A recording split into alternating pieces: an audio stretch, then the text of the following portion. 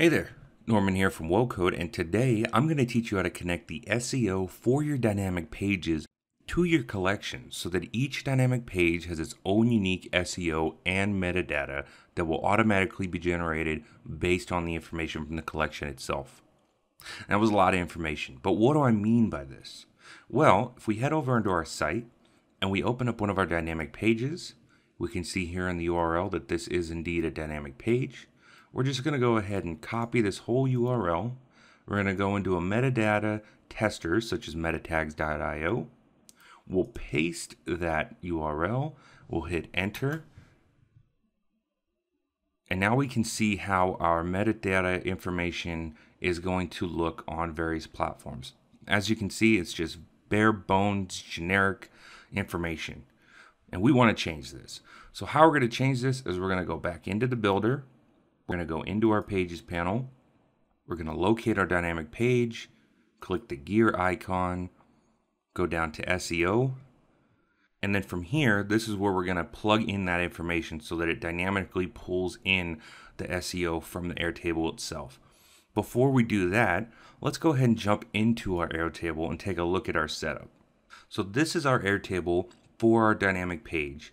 And as you can see, we have a bunch of different columns here, and each one of these columns can be used for your SEO. But for this example, we're going to go ahead and use the movie title column for the page title. We're going to go ahead and use the movie description for the page description, and we're going to use the movie poster column for the social network image. So let's jump back into our builder here. And the first thing that we're going to want to do is we're going to want to locate the page title, and we're going to hit this blue connect to data button. And from here, we'll use this drop down and we'll locate the collection that we want to use. So for the page title, we're going to use the movie title. We're going to click done. And now that is connected. We're going to scroll down below that to the page description. We're going to do the same thing with this blue connect to data button. Use the drop down. We're going to locate our movie description. We're going to click done. That is connected. And last but not least, let's scroll down to our social network image, blue connect to data, drop down, movie poster, done. Click save on the very bottom. And now we can close this window out. We can republish.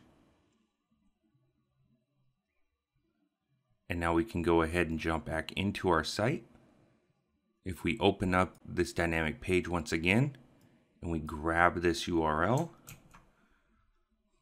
jump back into meta tags, we're just going to go ahead and refresh this page so that we get a new result. And now let's paste that, hit enter. And now as you can see, all the appropriate information has been pulled in dynamically. And there we go. Just like that, in a few simple steps, we now have a completely dynamic SEO and metadata being generated for each of our dynamic pages. I hope this was helpful, and we'll see y'all next time.